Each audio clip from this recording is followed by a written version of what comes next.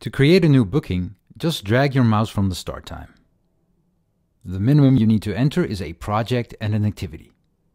Next, hit enter or click on the save icon in the bottom left corner. When you create a new booking, you can also add additional information.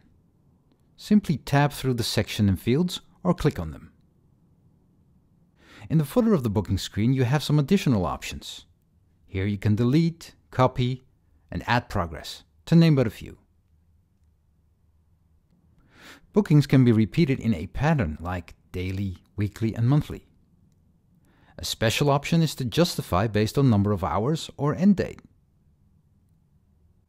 You can also set up another board, for example with projects.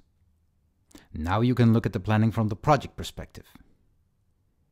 When you right-click with your mouse on an activity, you can edit and navigate along the activity in time.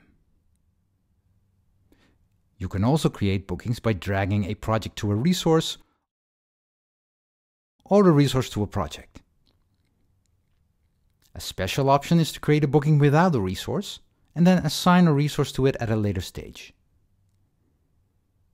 On the left side, you can determine which columns you want to see and how you want to sort them.